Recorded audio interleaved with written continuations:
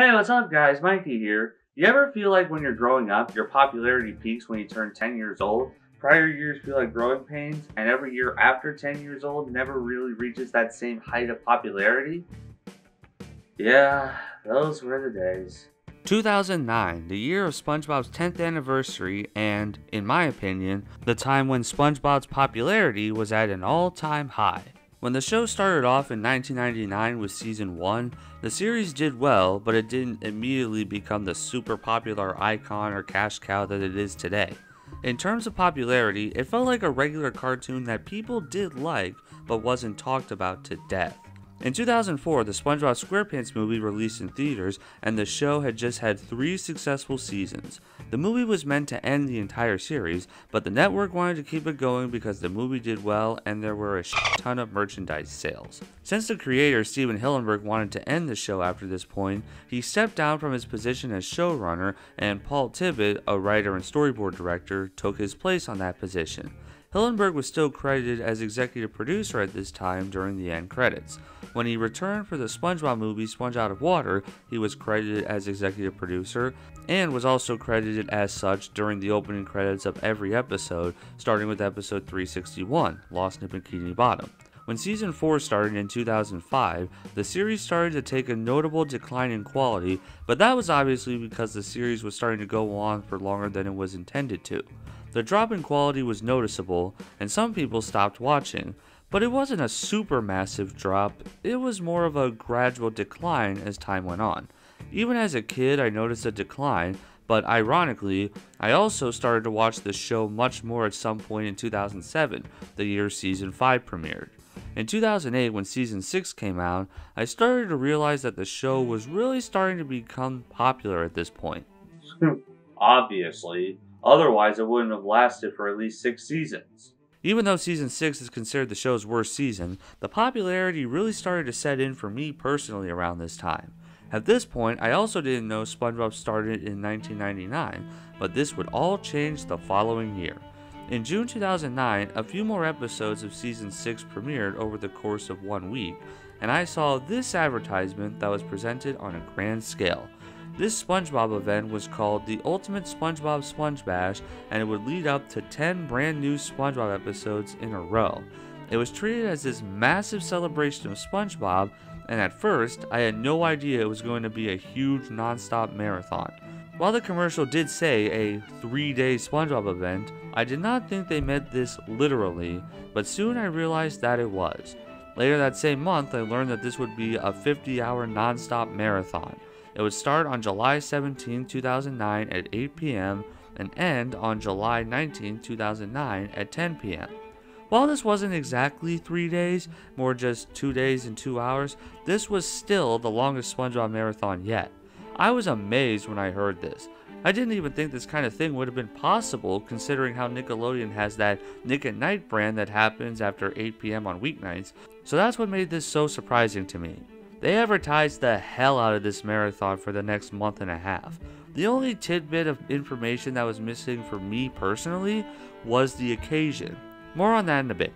As time went on, more information about the marathon came out, such as fans picking their top 10 favorite episodes, 10 celebrity favorites, and of course, the 10 new episodes at the end.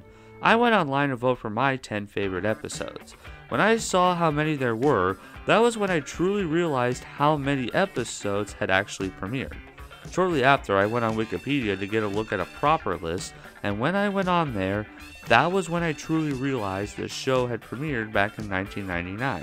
And that was when it hit me that this whole event was to celebrate the show's 10th anniversary. I was blown away at this realization, and that was when my current love for the show stems from. Specifically, where I often look at Wikipedia to find out when new episodes will be premiering on TV, and then tuning into those episodes when they come out. As time went on, I was so excited for this event. At the time, I was also fascinated with the Burger King SpongeBob toys and wanted some kind of toys to commemorate this event. After they had toys to tie in with episode 217, SpongeBob SquarePants vs. the Big One, I was expecting them to have toys for this event too, but they never had them. It was definitely disappointing.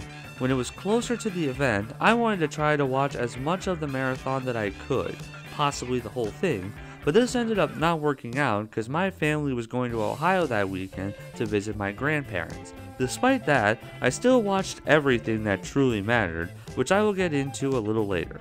That marathon holds a special place in my heart. I was hooked on it and I wanted to try to preserve this marathon as much as possible, so I attempted to try to record the entire marathon on VHS. Even before I knew I was going to visit my grandparents in Ohio, I bought blank VHS tapes so I could record the marathon. And this worked for a while. For a year or two after the SpongeBash ended, I had these tapes and had them playing in the background while I was playing games on my Nintendo DSi. After a while, they ended up getting lost, and I no longer have them now. I have no idea what happened to them, but having most of the marathon on VHS was amazing. Even though I don't have it on VHS and can't see those special bumpers anymore, I still remember watching the SpongeBash like it was yesterday. I was there, ready and waiting to watch it on July 17, 2009. When it came on, there was a bit of a monologue with a narrator talking about the impact SpongeBob left on the world before transitioning to Patchy the Pirate as a DJ explaining what was in store that weekend and hosting the bash with Potty the Parrot. The marathon officially kicked off with the world premiere of episode 227, To SquarePants or Not to SquarePants. After that episode, they aired episode 1, Help Wanted, since that was where it all started. After that, they had aired the most recent episodes at the time, specifically the 5 episodes that had recently aired. After that, just a bunch of random episodes all night on Friday night and into Saturday morning. On Saturday morning, they would showcase the top 10 fan favorite episodes that fans voted for online. Right before that, at 10 a.m., they premiered a new episode, episode 242, Chum Caverns. After that, they revealed the top 10 favorite episodes voted by fans. Number 10 was episode 31, Suds. Number 9 was episode 51, Patty Hype. Number 8 was episode 32, Valentine's Day. Number 7 was episode 33, The Paper. Number 6 was episode 1, Help Wanted. Number 5 was episode 28, SB129. Number 4 was episode 112, the camping episode. Number 3 was episode 5, Ripped Pants. Number 2 was episode 21, FUN. And number 1 was episode 10, Pizza Delivery. Of those episodes, only one of them was from season 2, one was from season 3, and the other 8 were from season 1. After the top 10, there were just a bunch of random episodes for the rest of the day, and later that night at 8 p.m., the SpongeBob SquarePants movie came on TV. It wasn't the first time the movie came out on cable television, but it was still neat to see during this occasion. The marathon continued all throughout Saturday night and into Sunday morning. On Sunday morning, the next point of interest was 10 celebrity favorites, where 10 certain stars shared what their favorite episodes of SpongeBob were. Most of these celebrities were just some of the current Nickelodeon stars at the time, like Nathan Kress and Jerry Trainer from iCarly. Right before that, there was a special advanced screening of one of the 10 new SpongeBob episodes that would premiere later that night. This episode was episode 245, I Heart Dancing. After that, the 10 celebrity favorites shared their favorite episodes. When those were done, more episodes aired over the rest of the day, and later that night at 7 p.m., the moment everybody was waiting for finally happened.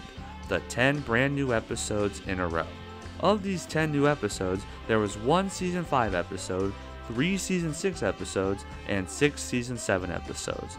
The order these new episodes aired was as follows. Episode 179, Goo Goo Gas from season 5, episode 234, No Hat for Pat from season 6, episode 238, Chump Bucket Supreme from season 6, episode 248, Someone's in the Kitchen with Sandy from season 7, and then I Heart Dancing, which was already shown that morning before the 10 celebrity favorites. After that, there was episode 246, Gross Spout from season 7, episode 244, Technical Vision from season 7, episode 249, The Inside Job from season 7, episode 247, Stuck in the Ringer from season 7, and last but not least, episode 233, Overbooked from season 6. After that, they just aired Chum Caverns and To SquarePants or Not to SquarePants again, and after that, the marathon officially ended. However, after that, there was another event called the After Bash, which was basically just the 10 new episodes airing over the course of the following week, and that was it. And that was basically the ultimate SpongeBob SpongeBash. I look back on the marathon very fondly, and even though I didn't see as much of it as I wanted, I did see everything that mattered, such as all 12 new episodes, the top 10 fan favorite episodes, the 10 celebrity favorites, and the SpongeBob SquarePants movie when they all came on. I still wish I had the VHS tapes I used to record on them, and while I'll always be sad that they're gone forever, I will also always cherish the memories of when I did have them. Looking back on it, it really feels like SpongeBob's popularity was at an all-time high at this point. After this, it felt like there was never a time where the popularity matched the levels that it was at during the SpongeBash. There were some times where it came close, of course, like when the SpongeBob movie Sponge Out of Water came out in theaters on February 6, 2015, and The Best Year Ever, which was basically how Nickelodeon was marketing any episodes that premiered on TV in 2019, which was the year of the 20th anniversary, and of course, the big 20th anniversary episode, episode 486, SpongeBob's Big Birthday Blowout. While SpongeBob had taken a drop in quality at this point, I feel like that didn't truly set in until the following year in 2010, when some of the show's worst episodes came out, like episode 253, A Pal for Gary, or episode 263, One Course Meal. Despite that, 2009 was a great time to be a SpongeBob fan since they really went all out for the 10th anniversary. However, there was an even bigger SpongeBob marathon after this. In 2019, there was a marathon called Every SpongeBob Ever, which aired on Nicktoons in the summer of 2019. It went even longer than the SpongeBash, but didn't air every episode that came out at the time. While it made sense that they aired it on Nicktoons, nobody knew it even existed, myself included. Yeah, I can't believe it either. It also makes sense to have these marathons in the summer and not in May during SpongeBob's actual anniversary, because more kids would be home and would have more time to watch it. The only thing I found odd about the SpongeBash was how the top 10 favorite episodes voted for by fans only resulted in one episode from seasons 2 and 3. I know fans voted, but seriously, episodes like episode 46, Big Pink Loser, 70, Band Geeks, and 102, Chocolate with Nuts, didn't make the top 10? I always found that strange, even to this day. But that's really it. The marathon was a great moment in SpongeBob history, and is probably cherished by SpongeBob fans everywhere. While that was such a big moment for the show, I just can't see anything like that ever happening again, no matter how long the main series goes on for. Despite that, I'd still argue the franchise was in a better place back then, before everything happened that got to where we are today. But I guess all that we can do now is blame Nickelodeon.